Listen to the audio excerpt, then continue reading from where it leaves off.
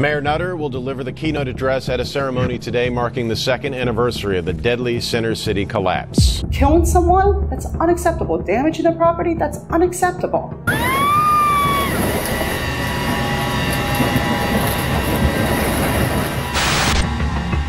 I paid for something I didn't get. I can't ever live in that house ever again. It was a sense of fear, it was a sense of dread.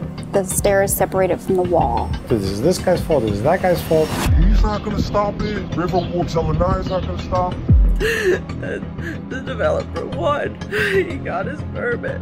As many as 145 unaccounted for. Bring in the bulldozers and let any kind of construction activity go forward.